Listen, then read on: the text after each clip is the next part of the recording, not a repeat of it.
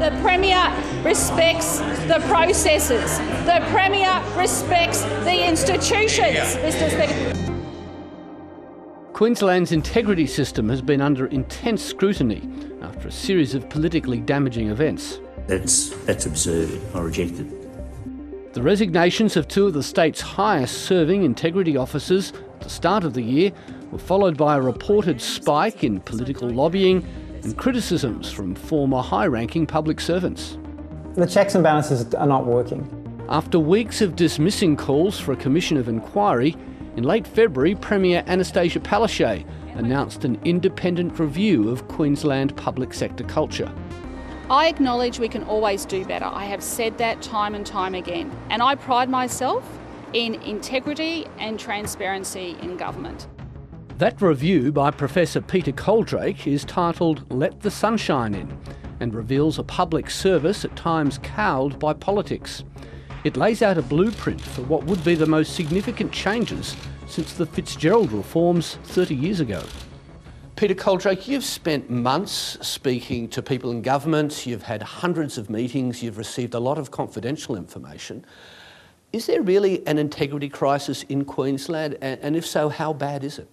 We've got an integrity system here which is mature, but there has been a sufficient amount of noise that it was appropriate for there to be a good look at it. But did you find any evidence of illegality or improper use of power? And if you didn't, why is there a problem? There is a pattern of poor behaviour, some of the examples of which have been talked about for a number of months. And they are not universal. There can be a poor set of behaviours between ministerial staff and between public servants. Now, these are matters that are not confined to this government. These are matters that can happen in any organisation. And a healthy organisation is one in which people are not frightened to give their frank advice, not frightened to come forward, and that there is not a price to be paid for doing so. The report proposes a radical change to the business of Queensland Government lobbying, much of it conducted through two firms run by former Labor Party officials. Professor McCutcheon has recommended a ban on what he calls dual hatting, political campaigners who become lobbyists after an election. You've described the regulation of lobbyists here in Queensland as a market failure. What do you mean by that? Well, interestingly, Queensland's got quite a strong lobbyist system compared to many other jurisdictions. Issues around lobbying have been around for a long period of time, and they're absolutely out of control in the American Congress. But I think it's an appropriate area to focus on. Are they out of control here in Queensland? Well, I think the boundary lines have got to be clear. Professor McCutcheon has also called for what would be an Australian first. All cabinet decisions, with few exceptions, to be published within 30 days. Together with other recommendations, such as boosting the power of the Auditor-General and more secure tenure for senior public servants, the aim is to change Queensland's public sector culture. What we're talking about is tone and conduct. And tone at the top is very important. In any organisation, it's certainly important in government. We're now in a third-term government in Queensland. There's been no regime change since 2015.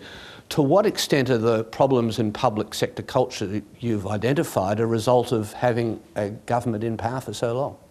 Well, the general history of Queensland, as you know, is we've always had long periods of government, or mostly. The point I would make is this, that when governments have been around, whether they be of the left or the right, if they've been around for a while, it's important that they keep themselves refreshed. The first mistake is if in any organisation, you put up the shutters and you don't want to listen. The Queensland Government will be issuing some big contracts soon in the lead up to the 2032 Olympics. How real are the corruption risks if Queensland just continues with business as usual?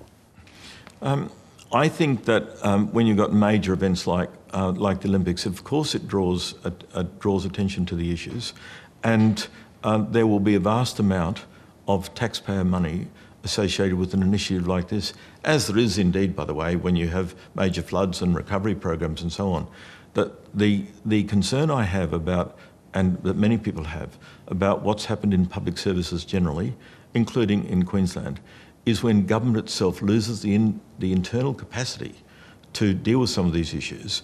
And the temptation over the years on both sides of politics in Australia has been that certain functions are removed from government.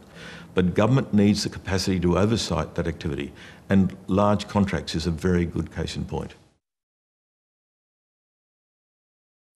Hi, I'm Lee Sales. Thanks for watching this story. If you'd like to watch more of 730's stories, they are on the left of your screen. And tap on the button below to subscribe and get the latest from ABC News.